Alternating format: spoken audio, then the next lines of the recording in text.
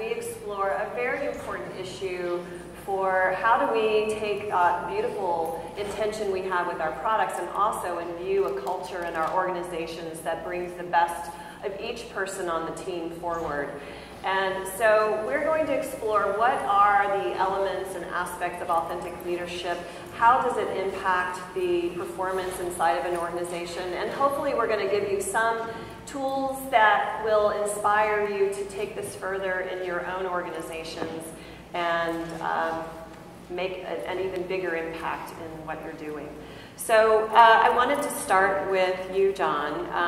John has a personal passion for this issue, and as Stephen was just mentioning, he's now running a company that is inside of an enormous company in the food world, and there are some different value sets from, I think, all of us looking from the outside in. We would say, wow, there's a big difference between Annie's Inc. as a culture and General Mills as an overall culture. So, John, as you are taking your company in, can you say a little bit about how you've instilled a kind of camaraderie and creative structure inside of Annie's, and what is it like stepping into this enormous company and maintaining the integrity of what you guys have put into play?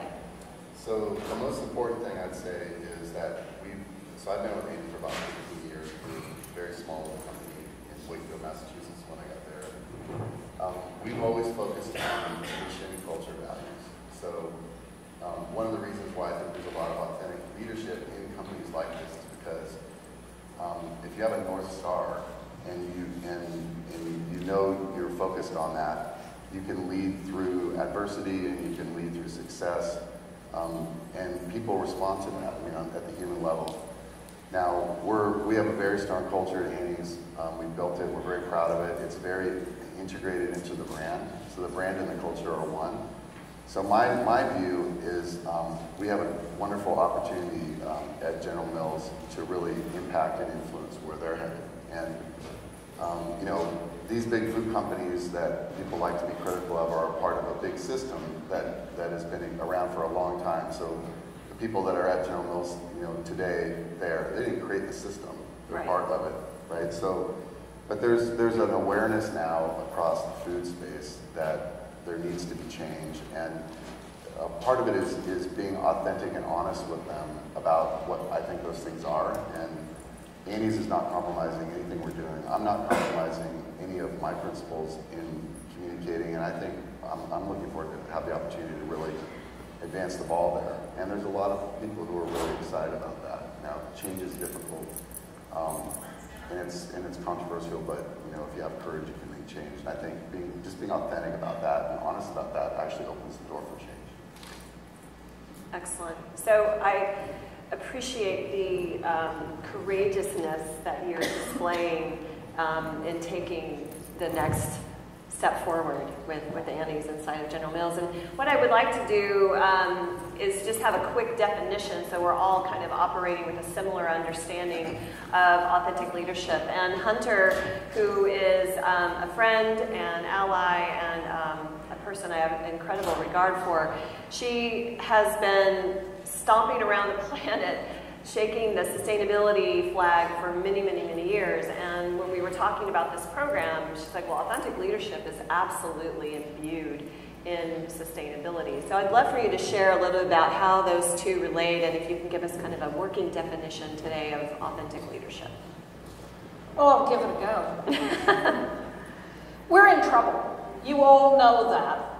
The planet as we know it is at risk, to the point that there even now are groups saying that humans go extinct by 2050.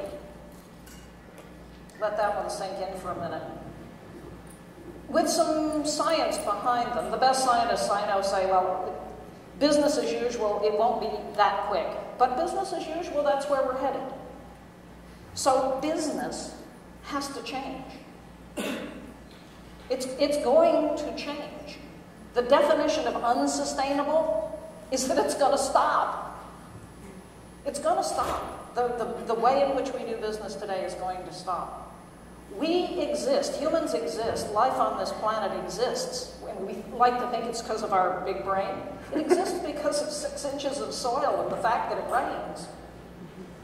It exists because of food, because of life in the soil. It all starts there. And so real leadership, particularly in this industry, cannot be divorced from fundamental sustainability, the capacity to regenerate the soil and the living systems in the soil and all of life that comes from that soil. I've had the honor to work with a number of leaders. My dad helped mentor Cesar Chavez and Martin King. How many of you have seen the movie Selma? Come on, guys, you gotta go see that movie.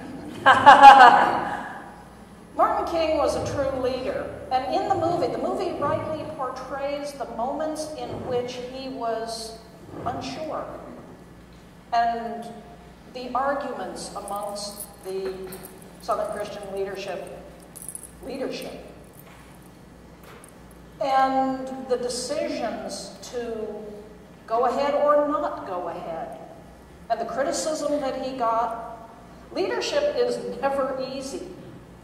My definition of leadership anymore, and I've heard this now from a number of the CEOs I most respect, is on a particular issue. This is the right thing to do, so we're going to do it. I have no earthly idea how.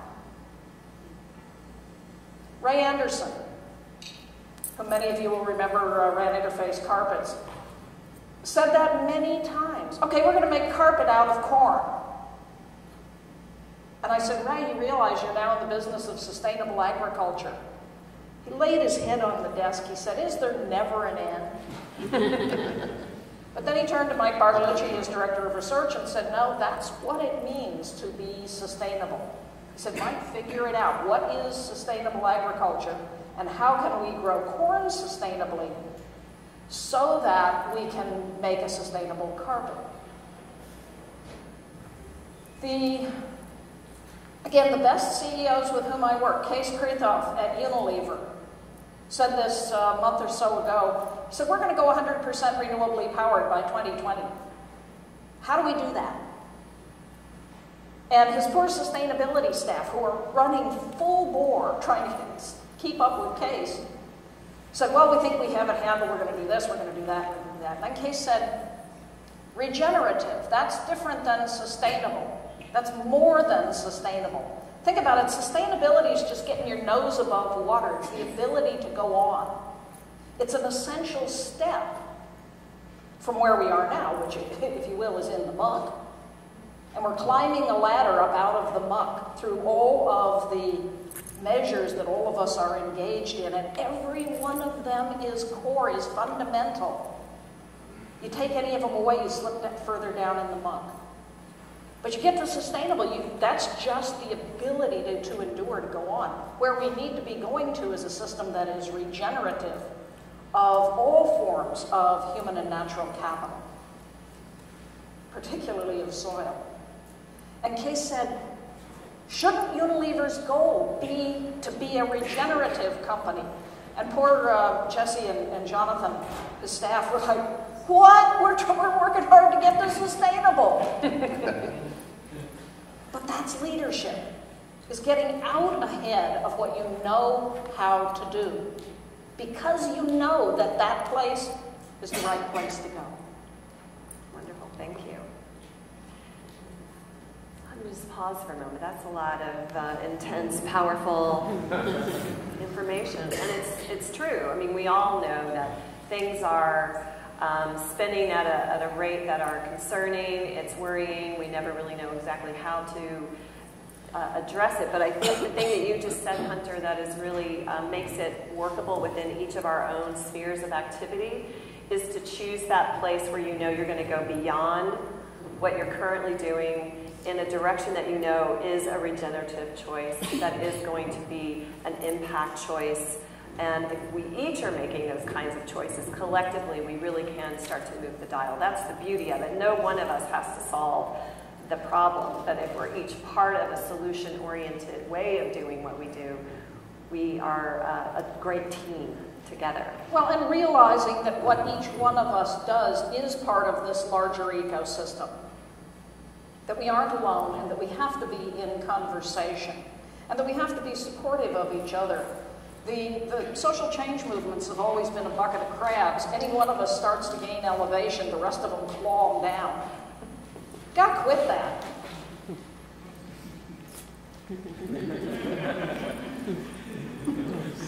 Hashtag bucket of crabs. Hashtag. Go for it. Yeah, I like that. Hashtag. That's a hot level trend. Go for it. Ask us what that means. Errol, thank you so much for being here today. So I'm so excited to have Errol in this conversation because looking at Errol's career inside of Whole Foods, he is a product of a culture that really cultivates leadership and talent inside of the company at Whole Foods Market. I think that's something all of us admire about the culture of Whole Foods. So I am delighted to have you here to sort of speak to someone who's literally been at Whole Foods for 18 years. I'm not certain where you began, but I'd love for you to share a little bit about how it began for you, and then if you can also express some of the opportunities within the Whole Foods culture that have really served to cultivate your journey. Yeah, thank you. It's actually just 13 years at Whole Foods. Oh, 13 years old. I started at a food co-op exactly 20 years ago this year, which was a reaction to paying my way through school, working at food service, and hating it, hating the food, hating the, just the culture, the people. It sucked. So there was a campus food co-op, and they were selling, like Amy's burritos and rice stream and organic broccoli that was grown by some local farmers. It was in upstate New York, and I was like, oh, this is cool. I'm gonna start hanging out here, and I, more or less never left. Right? So I started out at Whole Foods stocking shelves and just running grocery teams, and just stuck around because I realized that one, I was shopping there and I was raising kids and wanting them to eat that stuff. I grew up on McDonald's and iceberg lettuce, and wanted them to be eating organic food. And I realized that the best way to do that was to make sure I was selling it. And I could directly influence what we were selling as a company. And I was also attracted to Whole Foods has core values, talking about supporting their communities and the environment that they're in, team members, like keeping them happy, but also do an excellent job. And then supplier partnerships, like making sure that we are partnering with the folks that we do business with so that it's mutually beneficial, it's not parasitic. And I think the other big motivation for me is that I had a real dislike and distrust of mainstream business. I really had no desire to go work for a mainstream food company, and I just kept meeting all these musicians and artists and dudes with full sleeve tattoos and piercings, and I was like, well, I'm home.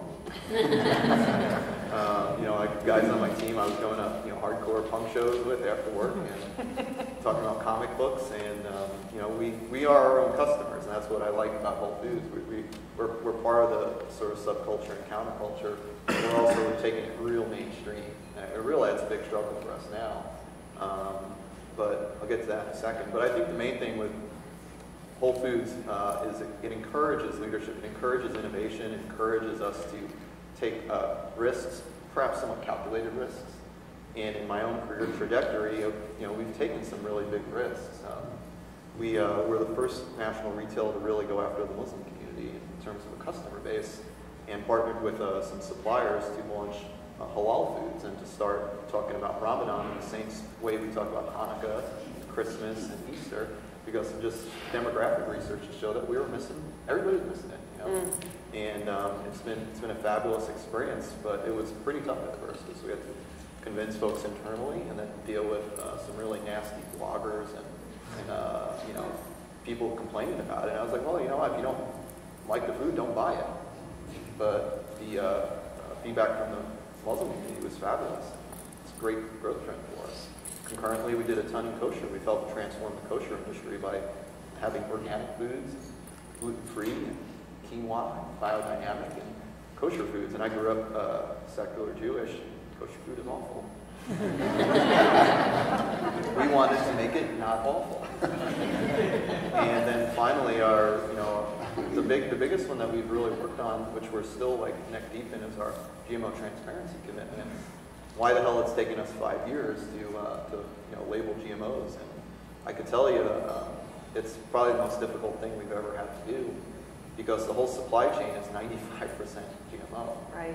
And so when we're looking at organic and then conventional non-GMO on a lot of commodities, a lot of crops, you're talking about fighting for that other 5 or 6% and how to do it. So there's a huge disconnect between what the consumers want and what our farmers are doing in this country. We need to make sure there's a better understanding of the market demand. I think the great impetus for us is the amount of competition we have for organic right now. And, we like to say we welcome other folks to the party, other retailers, other suppliers, but we really need to see it as a potluck, because folks got to start bringing supply with them. They got to start bringing their own meals with them when they're coming to this party, or else we're not going to have enough. And just tying it back to Whole Foods, and we get a lot of encouragement from our leadership on this sort of stuff. It's got to make sense financially. Ultimately, I'm responsible for 30% company sales and margins, so if the numbers don't make sense, then nothing else that I say does. Right. So I think all this is really core to our business, and we see that we're a leader in this, and other folks are following along. Really what we're calling the natural food industry, in maybe a decade if we last that long, it's going to be called the food industry. I don't think we really have a choice. Well, it has to be, or we won't last very much. We had a talk, Tom Newmark, new chapter, came and gave a talk to 75 of our grocery personnel this week talking about carbon sequestration, putting the carbon underground. And one of my team members, Dave Lafferty, broached the subject with one of our organic suppliers. He said, "But are you putting the carbon underground?" And so, we want to be taking, that sort of wisdom that the industry and NGOs and researchers, and adapt it to our business model. We got to make it part of the conversation with our suppliers. And once again, I work for a company that encourages that sort of behavior. Right. Well, that's exciting. And on the carbon sequestration, we have the solution with organic agriculture. What's so powerful about that is that it does retain more carbon than conventional, because back to Hunter's point, the soil is alive and has organisms that actually pull the carbon out of the air and hold it in the soil. So we really are part of the solution on a very enormous level if we're really focusing on increasing organic agriculture in the United States. We have part of it. Organic agriculture is key. Holistic management of grazing animals, the work of Alan Savory, is key. Your supply chains, where is the carbon in your supply chains? Do you know? And if you are not managing the carbon of your supply chains, you're not being responsible. And there are a lot of us who can help you figure out how to do that. Supply chain management used to simply be about least cost. How do you meet your margins? And now it's moving into risk management. What is in your supply chain that some consumer could jump up and nail you on? And is your supply chain clean, fair trade? Does it treat people well? The Guardian piece, last spring on shrimp farming in Thailand, human trafficking, slavery. Now we're starting to have laws here in California on human trafficking. Do you have human trafficking, child labor, animal mistreatment anywhere in your supply chain? You need to know your supply chain from a risk management standpoint, but more importantly, the companies that are looking to their supply chain as a way of generating greater value for the company because they're doing the right thing are going to be the next billion-dollar companies. Take Chipotle. They stopped selling pork carnitas because they couldn't assure themselves that the pork they were getting came from animals that were treated humanely. So they stopped selling it, they went around, they sourced it from Nyman. It took the product from their least expensive on the menu to their most expensive, and sales doubled. They did this because it was the right thing to do, not because it was the least cost, not even as a risk management strategy. They were committed to doing the right thing. Let me just jump in there. It actually is more expensive to source non-GMO and organic than conventional. There is more of a market a true free market when you're talking about organic. Non-GMO is not even really calculated in commodity futures trading. Yet we all know about the Farm Bill, and we all know about farm subsidies for commodity crops that ultimately go into high fructose corn syrup, and distillers' grains, and all the ethanol. So when you're actually taking a sustainability approach, you're actually, unfortunately, at this point, raising your costs. You've got to figure out how to mitigate that so that you're, for us, being competitive with other retailers who are 80, 90, 99% locked into the industrial farming and GMO agriculture. It puts us at a competitive disadvantage. So what we're actually trying to bet on is our customers will support it. That's what they want. And so that we have to manage our margins in a way that keeps customers focused on organic products and non-GMO products. And obviously customer education and outreach is a huge opportunity for us.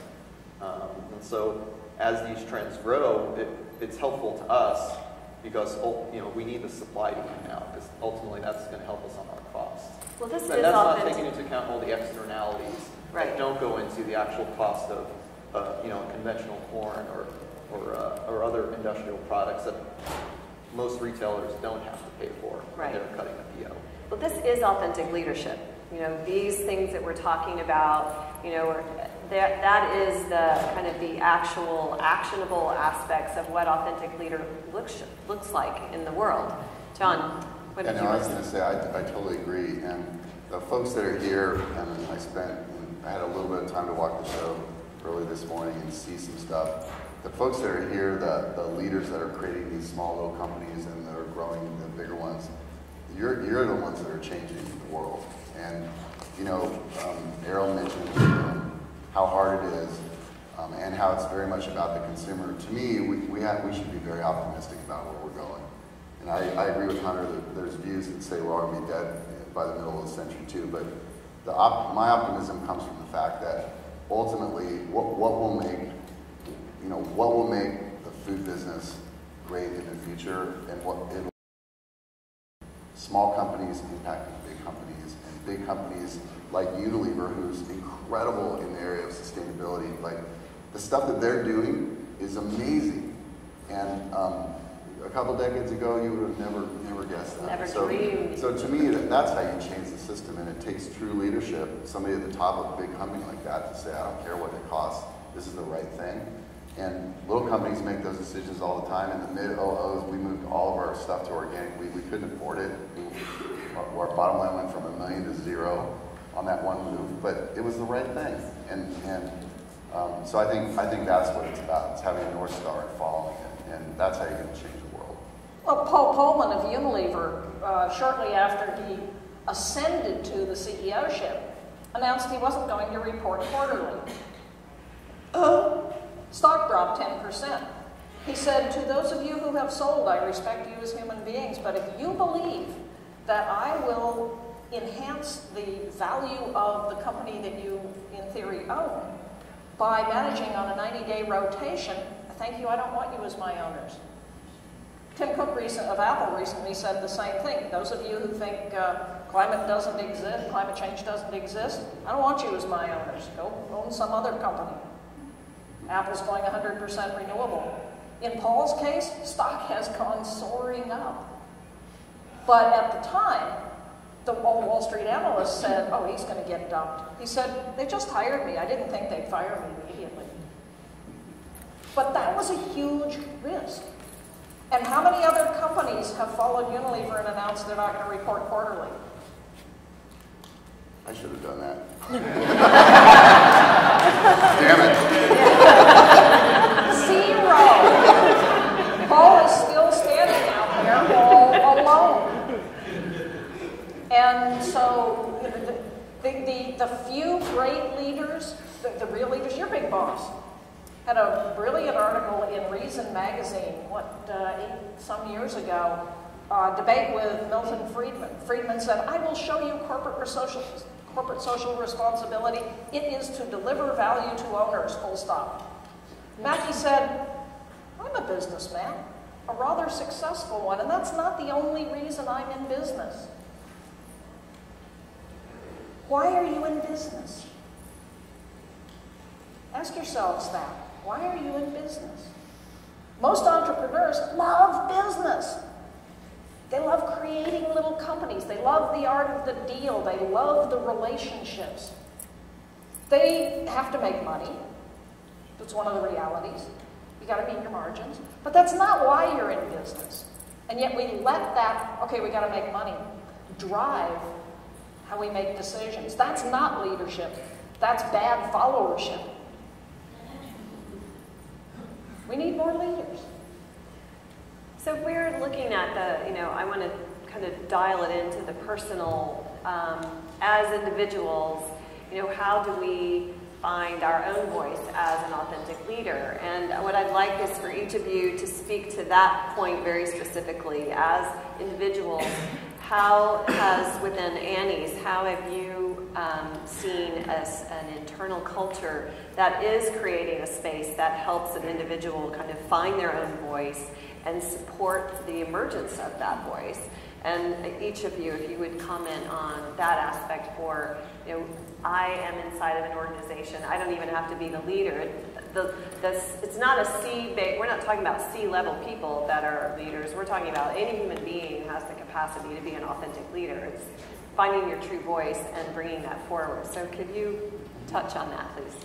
So, to me, it all comes from the individual. To me, authentic leadership is that you're authentic. So you're not one person at work leading, and you're not another person when you leave the office. I mean, it's like, I don't understand that. So actually, when I first heard the term authentic leadership, I was like, what the hell does that mean? I don't even understand. It's like, how could you not be yourself? So at Annie's, I'll mention one thing I did. We try to have all of our people feel that. And so years ago, I wrote a list.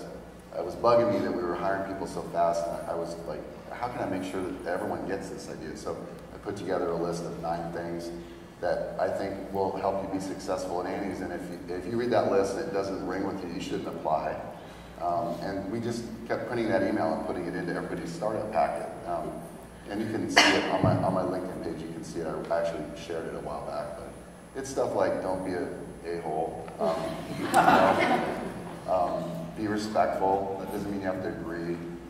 It's be yourself. It's lead. It's jump for the ball, dive for the ball. It's just basic things about how to be a good human being and to help us go to our North Star. And if you can do that, you're going to be an authentic employee, and you're going to be very successful in our culture, which is striving to be authentic.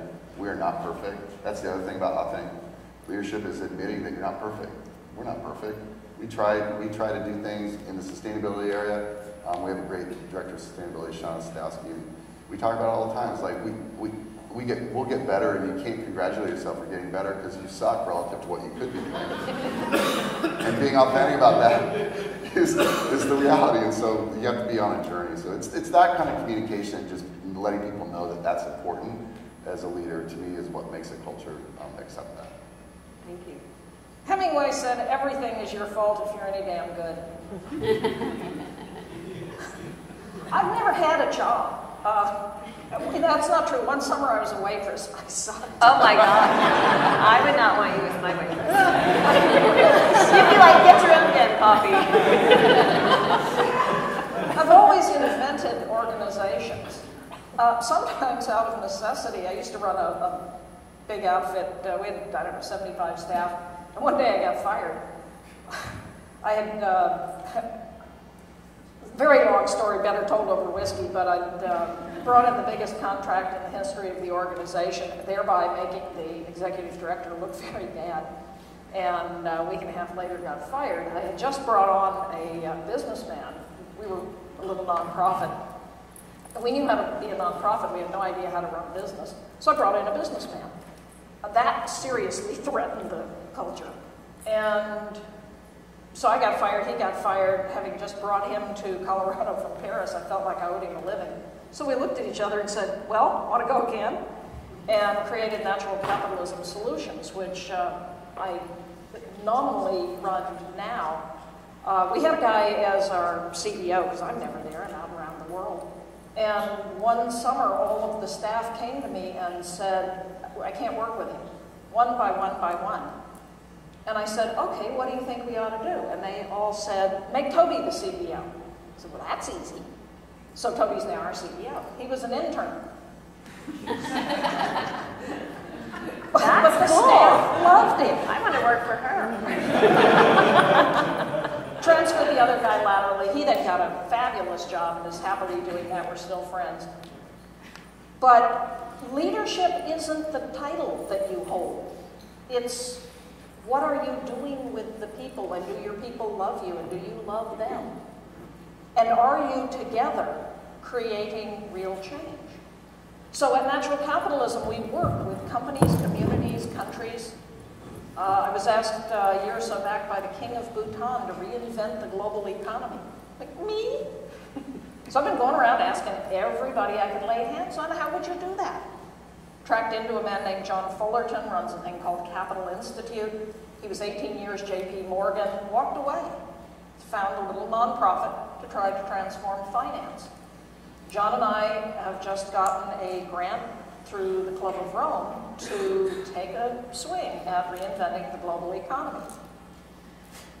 And John is an impact investor in regenerative agriculture.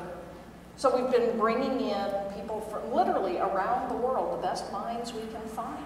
We're going to meet this spring and take a run at what would be an economy in service to life.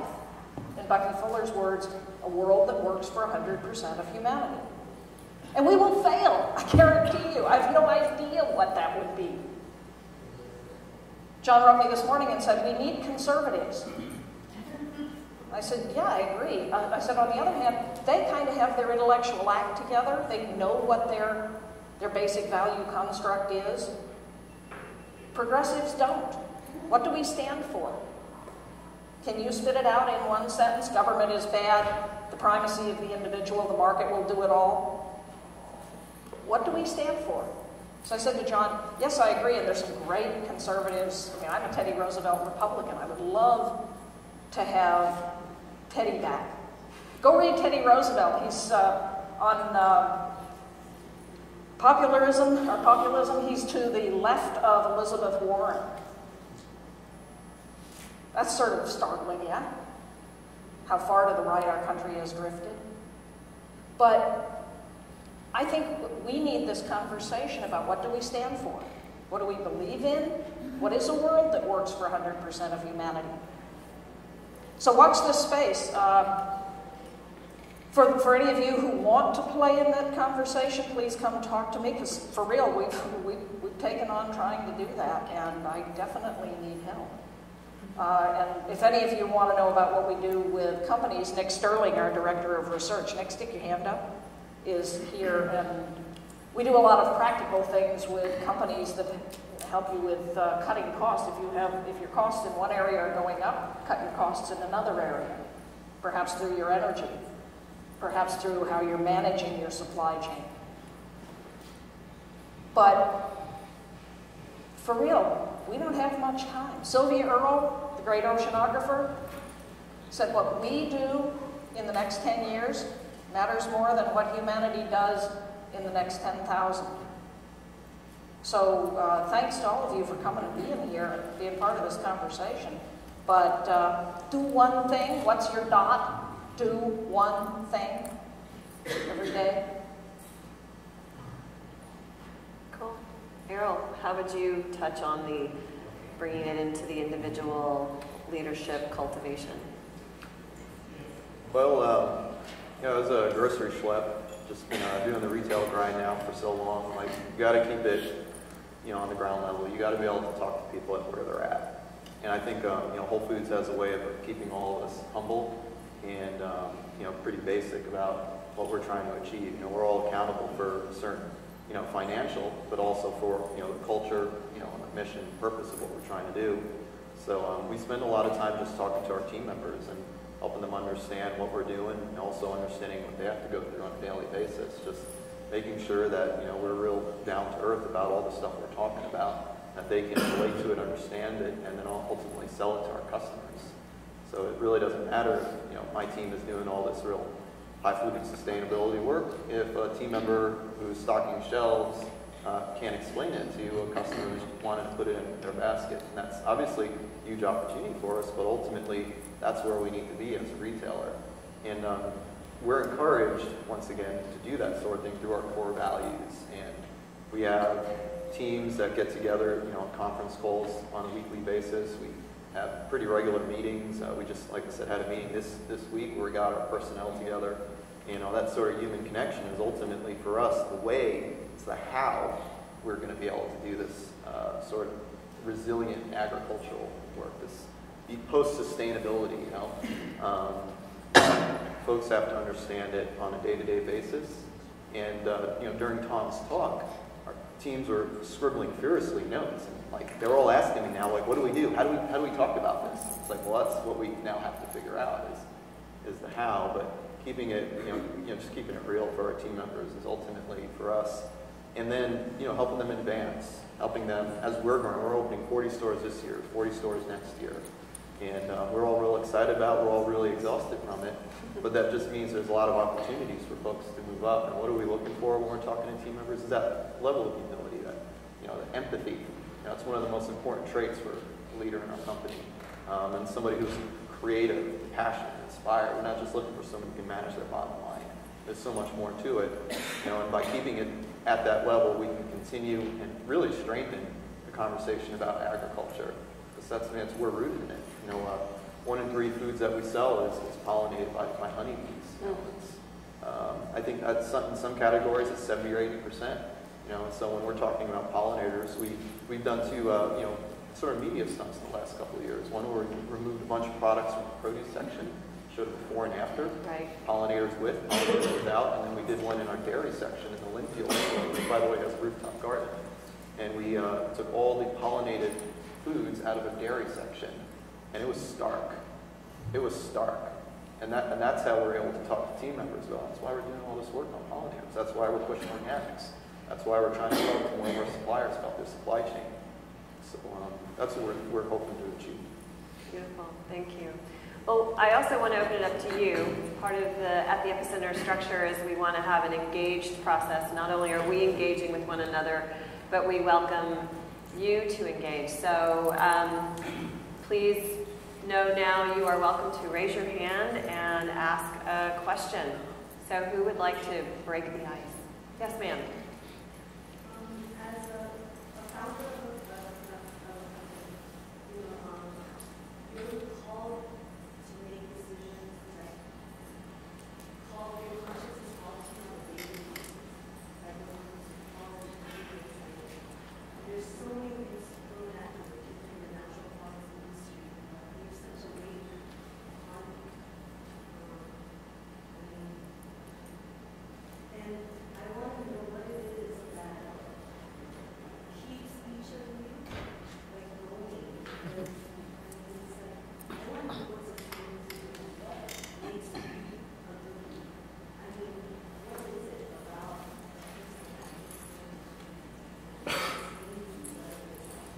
meditation that you really like?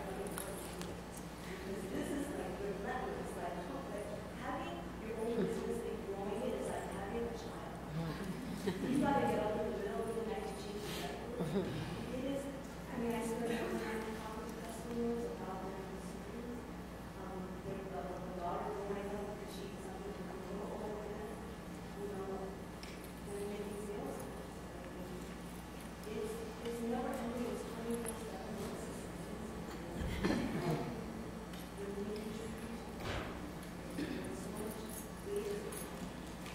So the question is what sustains you as a leader? How do you maintain a certain kind of focus when there are so many demands on your time? And what is sort of the driver for each?